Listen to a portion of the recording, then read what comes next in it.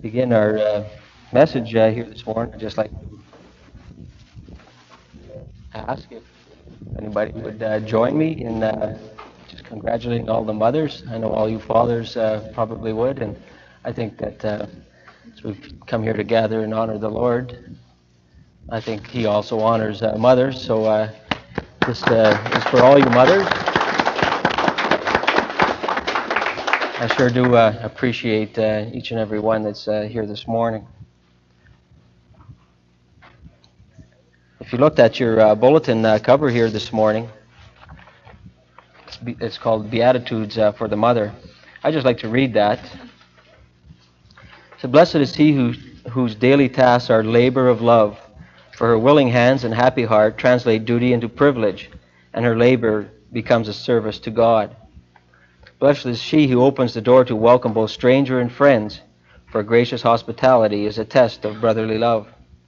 Blessed is she who mends stockings and toys and broken hearts, for her understanding is a balm to humanity.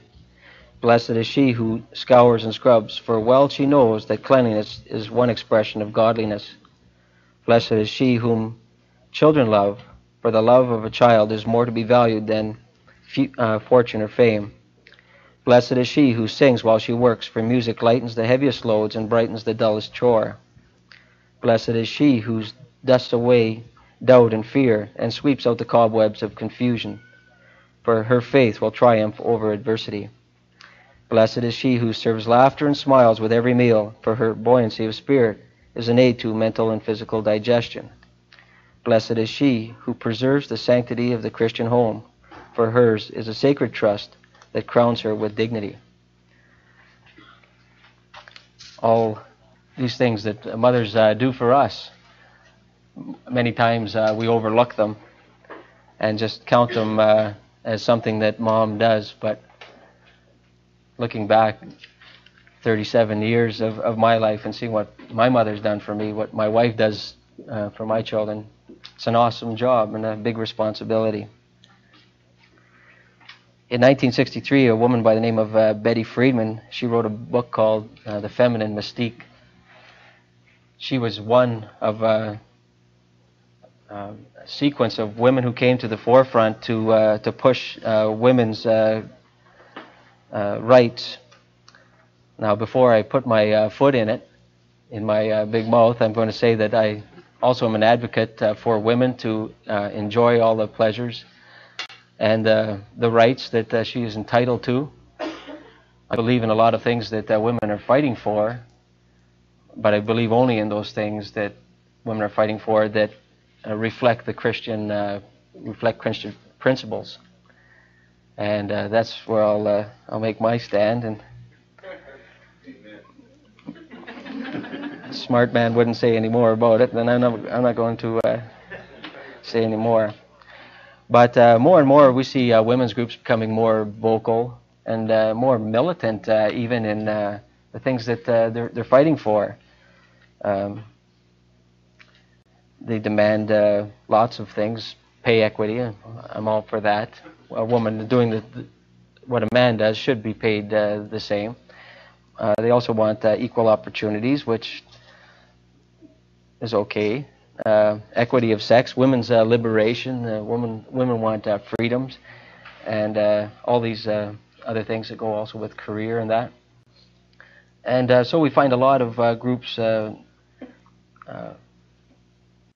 surging ahead and trying to gain strength and power to motivate their own ideas. Everything that we see in the world is being challenged today, and I think that the sanctity of motherhood is also being challenged. And I'm just afraid that the honor that is attached to motherhood will be lost in the struggle that women have as they try to rise up to the forefront in society and become a group to rival men. And I just hope that it never comes to that. But I see more and more that motherhood is being lost. That sanctity and that wonderful privilege of being a mother is maybe not looked on the same way that it was so many years ago. Everything is being challenged. Everything that we hold dear in our lives is being challenged. We see it on the news every day where one group of people have to give up their rights. It's happening to Christians all over the place. Christian rights are being challenged. We have to give up the rights and the privileges that we've had because somebody else has challenged them and won in the courts. Every group is fighting for a better position in society. All the small minority groups are battling it out to get to the top so that their voices might be heard in government and in society. We see it happening in Europe when communism was destroyed. All these countries being raised up, all screaming with their own voices to be heard, all trying to raise themselves to the top of the power struggle. And in our society, we're seeing different groups trying to raise up to the top of the social ladder, that they would be the voice of strength, and that their voices would be heard above all else's. Some women's groups would be offended if I read that to them, because they don't see that motherhood and all that's associated with motherhood is a position of strength. It's a lot of groups see it as a place of weakness and dishonor, a place of servitude, and I don't see it that way. A lot of women's groups see and view motherhood as an inconvenience and a hindrance to achieving their goals, and so a lot of women opt out of motherhood and pursue a career and pursue all the things that they want being a woman, but not with the hindrances of a child. Some women only see motherhood as a mountain of diapers, lost sleep, 3 o'clock feedings, endless cycle of breakfast, lunches, and suppers, of lunch bags to be packed, and scrubbing and scouring and cleaning. And that's pretty negative. I just like to say here this morning that no woman who chooses motherhood over a career ever needs to feel that she has missed life's best, because life's best, I think, for a woman is motherhood. A woman that will find her greatest satisfaction and meaning in life, not in trying to challenge a man in his roles, not in pursuing a career, not in rising to the top of the social ladder, but I think a woman will find her greatest satisfaction and meaning to life in being a wife and a mother. And the reason I say that is because motherhood is a partnership with God, and to be viewed as such. And there is no other career that a woman can take that would put her in the position of being a partner with God, used by God, greatly used by God to accomplish His will. What I'd like to do this morning then is just to look at one mother from the Bible, Hannah by name. She saw that being a mother was a partnership with God. I'd like us also to see that a mother has responsibilities within that partnership, and that also a mother has rewards also within that partnership too. Let's just read then first 11 verses of 1 Samuel. It said that there was a certain man of Ramah, of Mount Ephraim, and his name was Elkanah, the son of Jeroham, the son of Elihu, the son of Tahu, the son of Zuph, an Ephraimite. And he had 2 wives. The name of one was Hannah, and the name of the other was Peninnah. And Peninnah had children, but Hannah had no children. And this man went up out of his city yearly to worship and to sacrifice unto the Lord of hosts in Shiloh. And the 2 sons of Eli, Hophni and Phinehas, the priests of the Lord, were there. And when the time was that Elkanah offered, he gave to Peninnah his wife, and to all her sons and her daughters portions. But unto Hannah he gave a worthy portion. For he loved Hannah, but the Lord had shut up her womb. And her adversary also provoked her relentlessly to make her fret, because the Lord had shut up her womb. And as he did so year by year, when she went up to the house of the Lord, so she provoked her. Therefore she wept and did not eat. Then said Elkanah to her husband, to Hannah, Why weepest thou, and why eatest thou not? And why is thy heart grieved? Am I not better to thee than 10 sons? So Hannah rose up after they had eaten in Shiloh, and after they had drunk. Now Eli the priest sat upon a seat by a post of the temple of the Lord. And she was in bitterness of soul, and she prayed unto the Lord, and wept bitterly. And she vowed a vow, and said, O Lord of hosts, if thou wilt indeed look on the affliction of thine handmaid, and remember me, and not forget thine handmaid, but wilt give unto thine handmaid a male child, then I will give him unto the Lord all the days of his life, and there shall no razor come upon his head. Hannah had a major problem. You might say that your problem is that you have kids. I know that they can be a headache sometimes, but for Hannah, her big problem was that she didn't have any. She was barren, and she felt disgraced because in her culture, for a woman to be barren and not have children was a sign of disgrace, that God wasn't blessing her, that God looked unfavorably on them. And so her heart was for a child. This was the strongest desire in her, that she should have a child. And it didn't help the matter that her husband's other wife, Peninnah, constantly taunted her, saying, "Oh, look at all the children I have, and you haven't got any." And I don't know why a woman would do that to another one, but so she did, to maybe raising her status above Hannah. But I asked myself why she was barren, and it doesn't tell us here why the Lord had shut up her womb.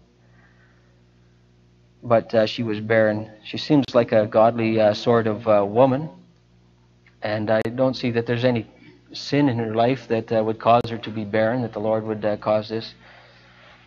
I come to the conclusion that God wanted her to realize her helplessness and her dependence on Him. So Hannah, with this insurmountable problem that she couldn't do anything about, she turns it over to the Lord, and she makes a vow. She makes a promise to the Lord here, and she enters into a partnership with Him. And the vow was that if the Lord would give her a male son, that she would turn him over to the Lord to be used of the Lord all the days of his life. And these were the terms of the agreement. And so Samuel was committed when he was born to serve the Lord as a Nazirite. We haven't got the time to look at it, but it was a position as a Nazirite, totally committed unto the Lord, that he would abstain from a lot of things that most people were doing, but holy and separated unto the Lord would be the lot for Samuel in his whole life. How do you see motherhood? Do you see it as a partnership with God? Think about it.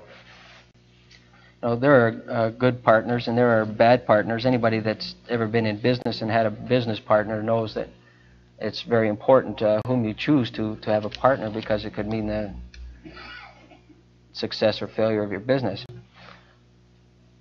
Motherhood is a partnership with God, but the sad thing is that so many women don't see it as a partnership with God. The reason I say that is I look around and I see that the things that women are doing with their babies. I see abortion. Millions and millions of babies being destroyed. And I think that abortion is really just a woman shaking her fist at God and saying, I'll do it my way, that I'll make the decisions over my own body, that I'll make the choice with what I want to do with it. That's not a way that a partner operates. Selective infanticide. It's where a woman aborts the baby or kills the baby on birth because they're not happy with the way that it turned out. How about child abuse? I see child abuse as a woman really leaving God out of the picture and saying, I'll do with that child as I see fit to do. And not taking God into consideration, not taking her partner into consideration. her partner being God, because God has given her children. Also, I see sometimes women as partners of God, seeing and viewing their children as inconveniences and nuisances. And I'm not sure what it was like 50 years ago, but I look around now and I see more and more women who are giving up motherhood for the sake of a career, that they might have all the other things in life and enjoy all the other pleasures of life rather than motherhood. God needs women as partners. He really does. Adam and Eve are the only ones whom God supernaturally created. Everybody that came into the world after them came in the hard way. He needs mothers to propagate the race. But he wants more than just partners. He wants good partners. There was a little poem that I came across. Let me just read a few lines of it. It says, "I'll lend you for a little time a child of mine," he said, "for you to love the while he lives, and mourn for when he is dead. It may be 6 or 7 years, or 22 or 3, but will you, till I call him back, take care of him for me? He'll bring his charms to gladden you, and should his stay be brief, you'll have his loving memories as solace for your grief. I cannot promise you he will stay, since all from earth return, but there are lessons taught down there I want this child to learn. I've looked the whole wide world over in my search for teachers true, and from the throngs that crowd life's lanes, I've selected you. Now will you give him all your love, not think the labor vain, nor hate me when I come to call or take him back again?"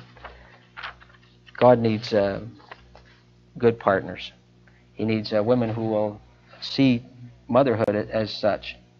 He wants women who see motherhood as more than the result of a night's passion.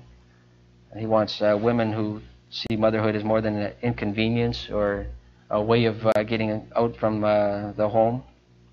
He wants women who see motherhood and children as precious in God's sight, as a privilege, as an awesome responsibility, as loan from the Lord, and as children who should be taught and trained up for the Lord, to be raised for His glory, a blessing.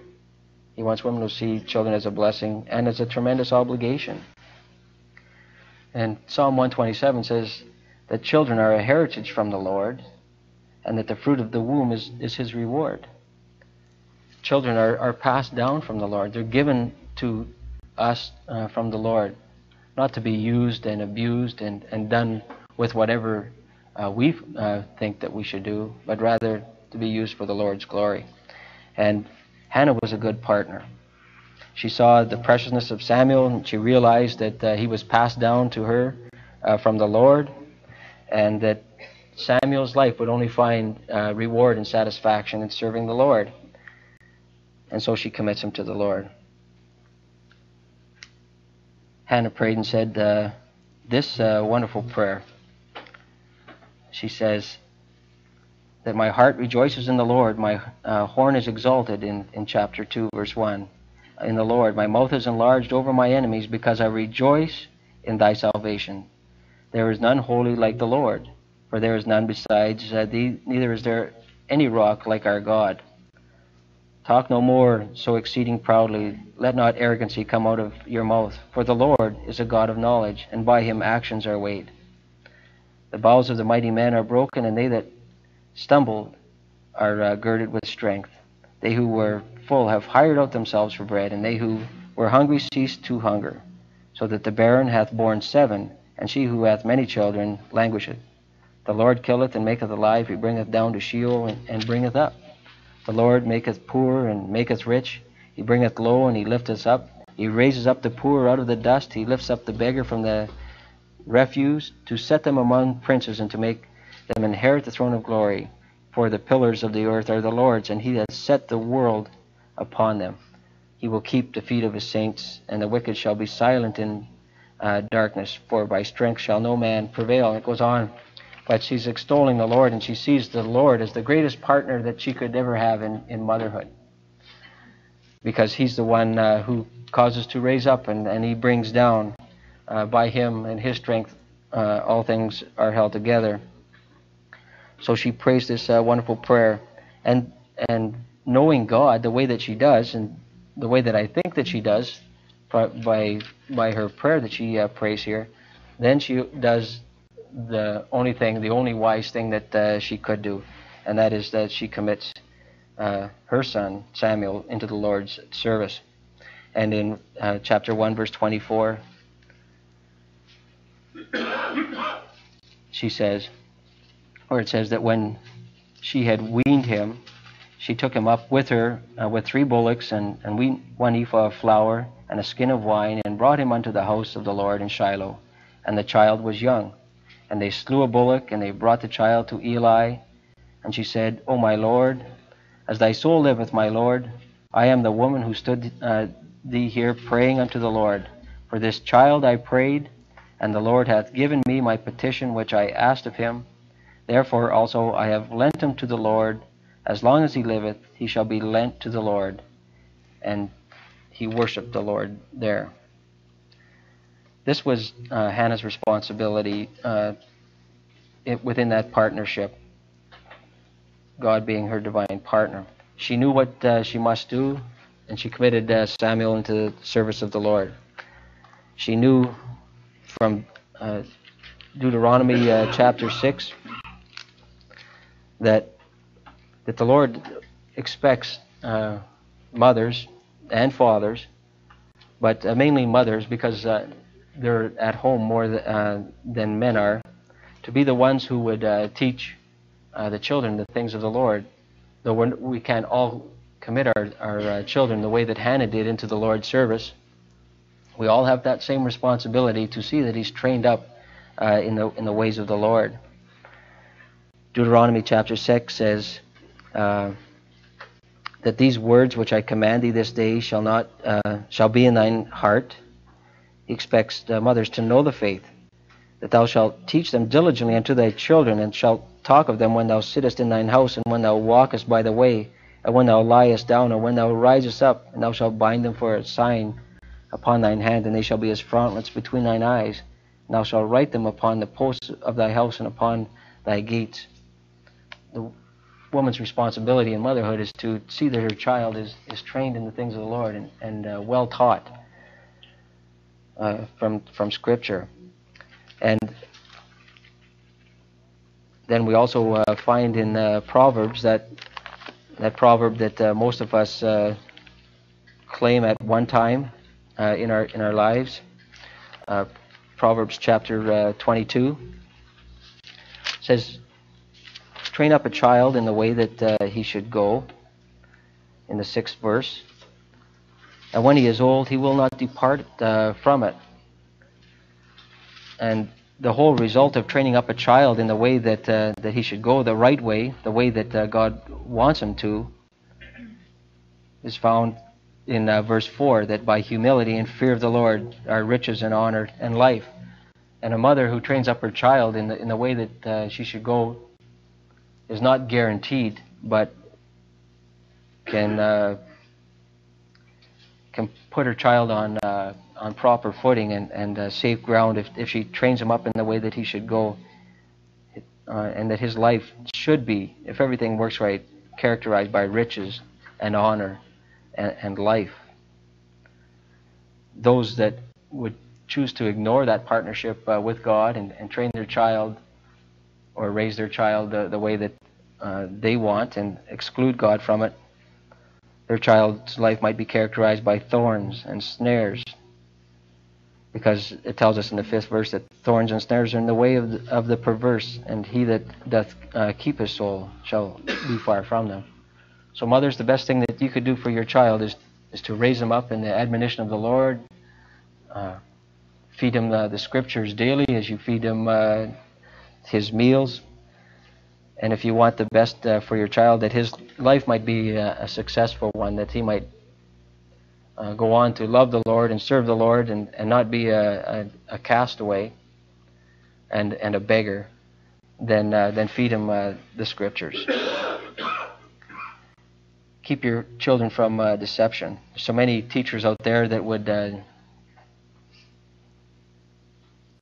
have your children believe the things that they want. Television being probably one of the greatest teachers that we have in our life.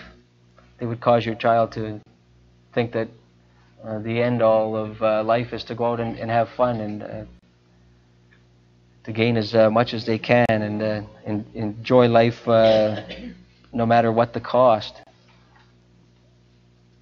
To do their own thing no matter what. But we know that children should be raised in the nurture and admonition of the Lord and trained in the way that he should go.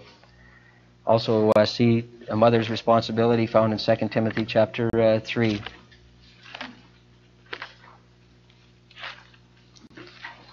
In verse 14. Paul talking to Timothy here, he says to Timothy, he says, "Continue thou in the things which thou hast learned and hast been assured of, knowing of whom thou hast learned them." I looked at that, I was wondering if Paul was talking about himself or not, telling Timothy to be assured of those things because Paul was the one who taught him. But I think there's another way that we could take that. I think he's probably talking about Timothy's own mother and grandmother who taught him diligently. Because we find in 2 Timothy 1:5, Paul also talking about Timothy's mother. He says, that he calls to remembrance the unfeigned faith that is in thee, which dwelt first in thy grandmother Lois and thy mother Eunice. And here we find then in 2 Timothy chapter 3, Paul telling Timothy to continue in those things which he had learned and been assured of.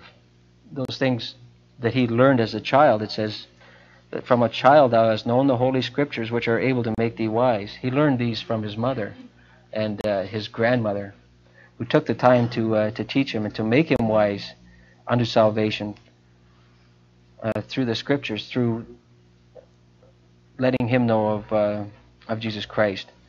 And a mother's responsibility here in using the Word of God to train up her child, because all Scripture is given by inspiration of God, and it's profitable for doctrine, for reproof, for correction, for instruction in righteousness.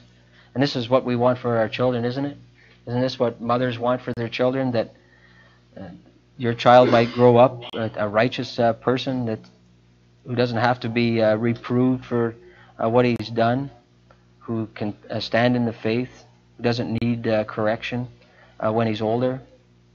This is what God has in mind for us too, as we teach our children the Bible. That the man of God, that your precious little bundle that you held in your arms may be perfect and thoroughly furnished unto all good works, fully equipped.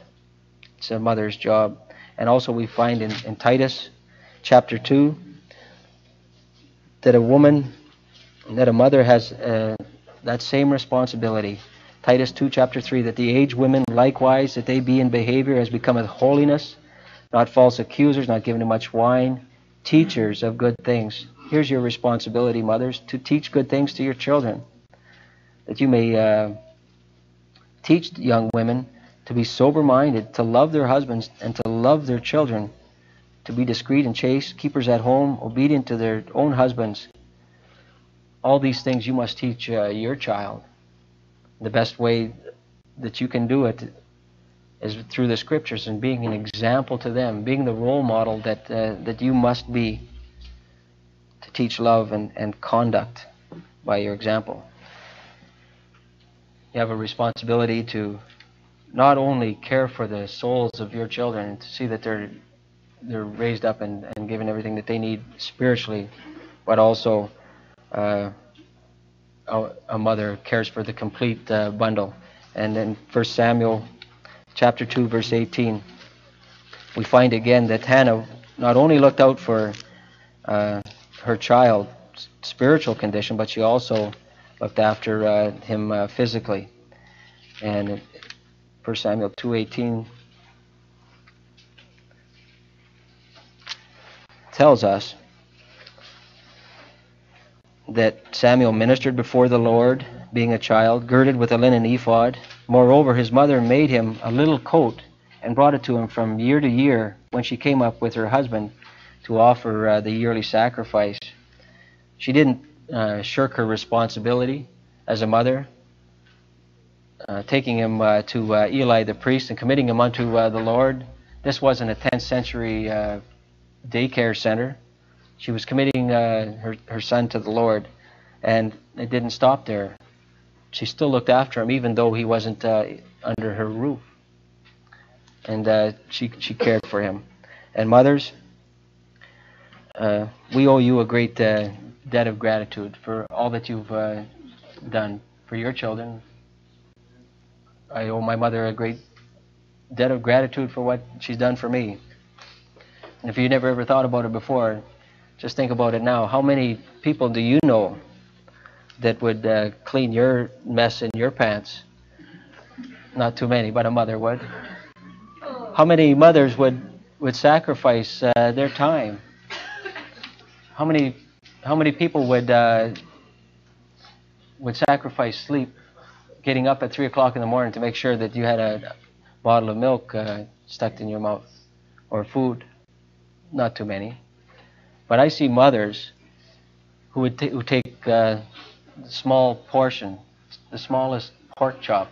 Mothers always seem to get the outsider and the crust of the bread, when the kids get the good stuff that's on the inside. Mothers get the bruised apple. Mothers do without clothing, without a new pair of shoes, or without a new dress, so that their kids can have new shoes. And we owe a debt of gratitude for all those wonderful things that mothers do for us. But also, there's rewards to have within this partnership. There's a negative aspect, I guess, gray hair and worry wrinkles for mothers. That's going to come, but I don't think moms care about that very much when they look at their children. One of the great rewards of motherhood is honor. And this is exactly what God did for Hannah. He honored her. In 1 Samuel chapter 2, verse 3,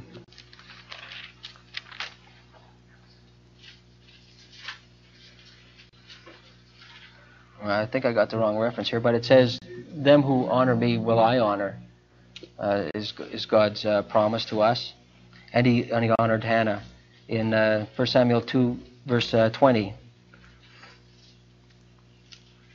says that Eli blessed Elkanah and his wife, and he said, "The Lord give thee seed of this woman for the loan which is lent to the Lord."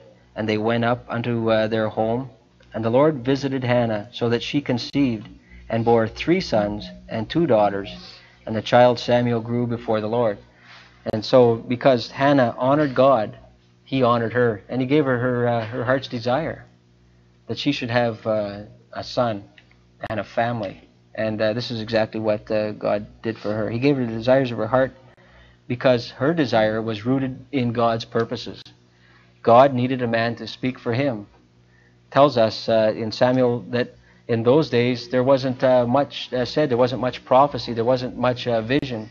God wasn't really speaking to his people because of the idolatry of Israel. He needed somebody to speak for him, and Samuel was going to be the one that he chose, and he did. And 1 Samuel tells us so much of what he accomplished.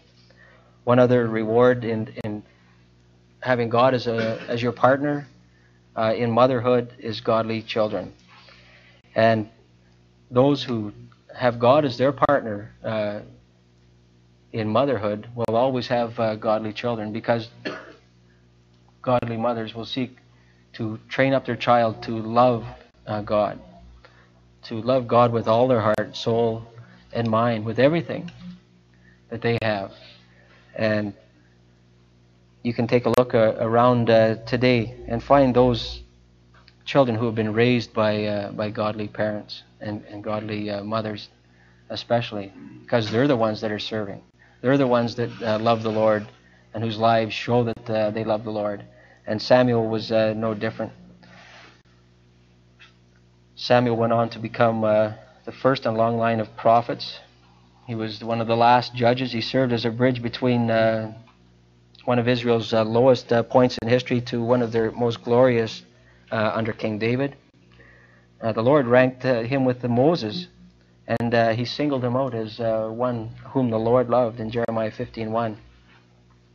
And I just underlined a few things here. What Samuel accomplished within his life, being one of the first prophets. All Israel knew that Samuel was a prophet of the Lord. All Israel. He wasn't a nobody that the people didn't know, but all Israel knew that he was a prophet of the Lord. Samuel challenged the people to put away their foreign gods and to serve the Lord only. When the Philistines threatened the Israelites gathering at Mitzvah, Samuel interceded for Israel, and the Lord answered with thunder against the enemy. Samuel got God to do a great thing here for Israel. Samuel was a judge, a priest. He made his home at Ramah, and he administered justice. And he also built an altar there. Samuel anointed King Saul. He anointed also King David. Several of the Old Testament books has recognized Samuel as a man of prayer. Tells us that in Acts, he is described as a man who foretold what would happen in New Testament times. Paul mentions him in his sermon at Antioch. In Hebrews chapter 11, he's listed among those whose faith pleased God. Isn't it a wonderful thing? Because a woman realized that the greatest partner that she could have in motherhood was God. Her child turned out this way. Train up a child in the way that he should go. It's the best thing that you can do for your children. Mothers whose spirits the world never alters, mothers with courage and mothers that pray, mothers whose faith never wavers nor falter. These are the mothers the world needs today. And I just pray this morning that you would see motherhood. Those of you that are not mothers and have long time seen your babies go and start raising families of their own, maybe you could pass some advice on to them that motherhood is a partnership with God and to be treated as such. And not to be excluded, but to be welcomed as a partner who has all the answers, all the strength, and everything that that child is going to need to reach fulfillment. Let's pray. Our dear Lord, we thank you so much for your word and for the wonderful example of Hannah. Lord, we thank you that there are so many here that love you, so many mothers here that have entered into that wonderful partnership and have entrusted you to you the care of their children. And Lord, we know that you are the greatest partner in the world to be welcomed and not to be shunned, to be cherished and to be loved and given honor. Lord, we just pray that all mothers and fathers here today might see from your message that we have an awesome responsibility and an obligation to raise up our children that they might walk a walk that is worthy of the Lord. And Lord, we just look to you that you might guide their little feet, that you might guide their path, Lord, that you might envelop them in your arms of protection and watch over them. And Lord,